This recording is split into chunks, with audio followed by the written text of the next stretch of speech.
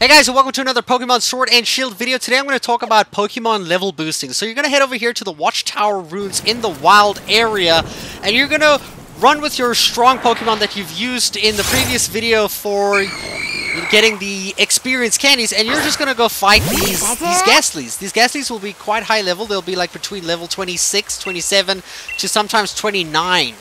And basically what you're going to do is you're going to kill him. For the most part, these you can actually almost one-shot, like all of them. Like 80% of these I can one-shot with my Pikachu at level 33 just with my lightning attacks. It's pretty great. If you do have something that's Psychic or Dark or even Ghost itself, you can actually probably kill these a lot quicker. But since you're limited with what type of Pokemon you're using, I mean, Pikachu's not even their direct, like weakness, and she can kill them very, very quickly, and it's great. Like, you literally just do this and you get a lot of experience. You get almost like an average of 200 experience for each kill you get for all the Pokemon in your party.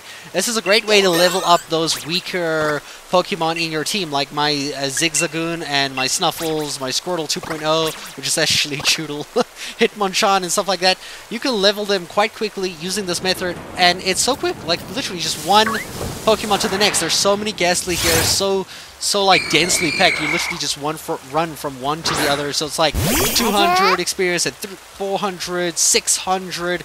I mean, this video is like almost 2 minutes long, and we've almost already got 800 experience for all of our Pokemon, which is actually pretty great comparing that to how long it takes to do a max raid and run from the one max raid to the other. It's actually a great way to evenly level your whole party up, at least for this kind of level zone. I'm at just after my Gross badge, so this is a good way to level up your heroes, your Pokemon at that point. Right after you get your first gym badge and you want to level up some heroes, this is a great way to do it, by level boosting them.